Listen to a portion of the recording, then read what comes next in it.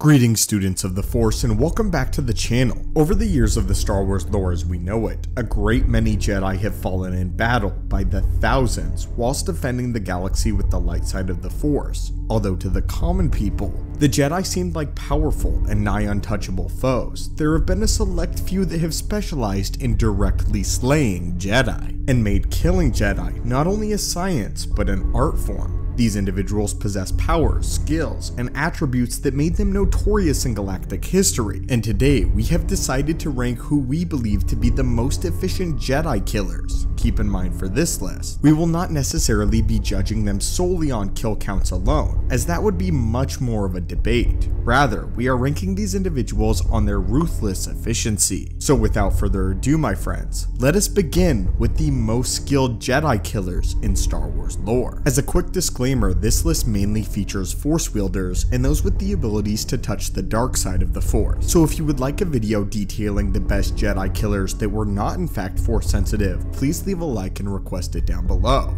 Now, let us begin. At our number 5 spot, we have Darth Maul. Maul is one of those that is hard to ignore when it comes to raw talent and skill on the battlefield. In a time during the pre-Clone Wars era, Maul was trained by Sidious to become the finest Sith assassin of the era. At this time, the Sith were still very much trying to keep their identity a secret from the wider galaxy, and most assuredly from the Jedi themselves. Due to this, Maul was tasked with the risky mission of assassinating any of Palpatine's political rivals as well as even a few Jedi, a monumental task as the Sith had to maintain their secrecy. It has been documented that a young Maul killed 3 Jedi before killing Qui-Gon Jinn on Naboo and facing his defeat at the hands of a Padawan, Obi-Wan Kenobi. The first Jedi that Maul cut down was named Siolu or Maku. He was a Twi'lek Jedi considered to be a great warrior within the Order. He decided to retire from the Jedi Order and went off to another system far on the Outer Rim in order to meditate on the Force. Here, the Jedi Master remained for over 70 years, until Lord Maul, who at the time was still a Sith in training, found him. Because the Master had given up his lightsaber after leaving the temple, he only had a staff imbued with the Force in order to protect him. Darth Maul fought and lost his first duel with the Jedi Master.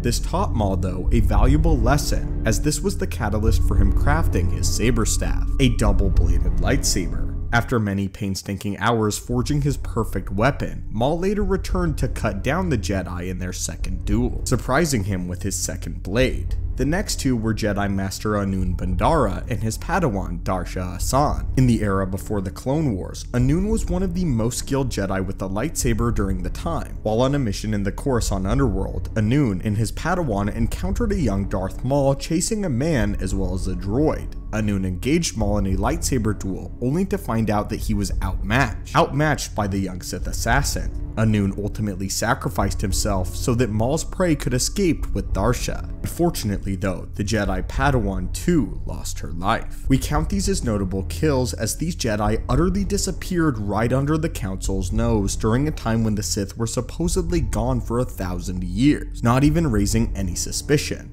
After Maul's return with Savage Opress, he would kill 6 more Jedi with the help of his brother. This would include an entire 5 Jedi task force handpicked from the Order's best combatants, as well as the Jedi Council member Adi Gallia, all who would ultimately fall to either the blade of Savage or Maul. At number 4, we have Arcan and Thexan. Arcan and Thexan were the twin sons of the Sith Lord Emperor Vitiate of the Eternal Empire during the time of the Old Republic era. These two boys were the leaders of the Eternal Empire's military and spearheaded the campaign that led the Empire to great strength during this time, as they took advantage of the already drastic war happening between the Republic and the returned Sith Empire, with the Eternal Empire being a separate entity. With their golden blades at their side, the twins cut down both Jedi and Sith in massive droves on the battlefield. Arcan and Thexan showed a great natural talent with the Force, as well as having been trained relentlessly from a very early age. After Arcan got fed up with their father's indifference to all of their accomplishments, he attempted to assassinate the Emperor, but was ultimately stopped by his brother Thexan. The brothers engaged in a brief duel, as Arcan was utterly consumed by his rage, which resulted in Thexan's untimely death. Following this, Arcan would successfully assassinate his father. However, Vitiate transferred his essence into another vessel which Arcan Carbon froze. From this point on, Arcan became the Eternal Emperor and led his new empire against the wider galaxy,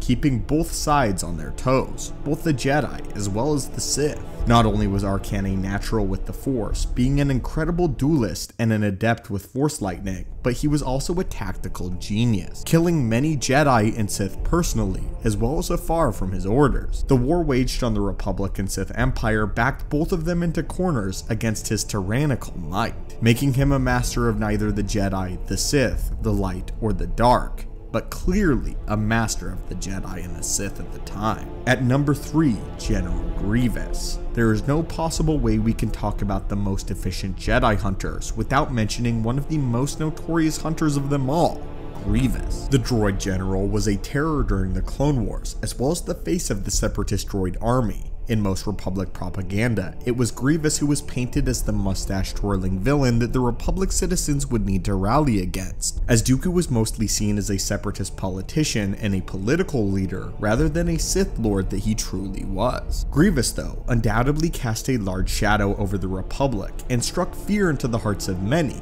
including nearly every Jedi, trained by the Order's best duelist, Dooku himself, as well as wielding 4 lightsabers simultaneously with his cybernetic limbs. This enhanced cyborg was an absolute monster on the battlefield. Grievous was a design of modern Marvel for the war. He would regularly overwhelm his enemies with his 4 limbs, and rather than have his Jedi fighting one opponent, they would find themselves facing 4 at a single time. The spinning lightsabers ambushed his prey, as he could easily hold off several Jedi, even skilled ones, at once. He used this fear to keep the Jedi off balance and afraid, because a Jedi with fear within them is as a Jedi that has no connection to the Force. This fear makes them little more than sitting ducks. Besides his 4 limbs, he was also designed to be equipped with many resources in order to combat his force-wielding foes, such as an integrated cable launcher and clawed feet, to which he would use to clamp down on any surface and keep him anchored through force pushes as well as force pulls. Grievous requires no further explanation. Number 2. Darth Nihilus, the Lord of Hunger. The penultimate spot definitely is reserved for this Sith Lord, with the ability to swallow Force energy quite literally out of living things. Nihilus was an absolute terror for any Jedi to face. By the time he was on the planet level, Nihilus was killing Jedi by the hundreds within a few minutes. When not using this ability of Force Strain, his saber skill was not something you would wish for him to fall back to, as even though he was mainly a Force-based monster, his skill with the blade was still remarkable, and although not considered among the greatest ever duelists in Star Wars lore, he was still highly formidable. We were forced to include Darth Nihilus because he and Sion alike were the ones responsible for the first Great Jedi Purge. The first Great Purge that left only 100 Jedi left in the galaxy to huddle together on Ossus. However, despite all of his accomplishments and all of the Jedi death told out by the hands of Nihilus, the #1 most efficient Jedi killer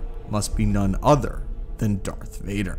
We are certain many of you predicted this since the very beginning of the video, but it is still worth talking about. We place Vader above Nihilus for the simple fact that Vader was able to actually finish the job during the Second Great Purge, completing his mission of annihilating the Jedi.